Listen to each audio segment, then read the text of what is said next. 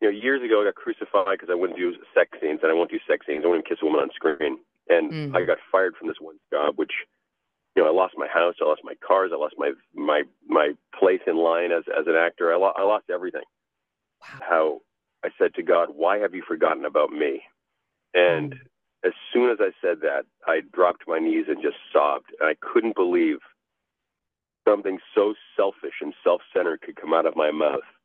Mm. And that was my low point in my life. And a minute later, the phone rang from Graham Yost, who wrote Band of Brothers and Boomtown, another show that I did. He was the creator of Justified. He says, "Hey, you want to be the villain of Justified for the year?"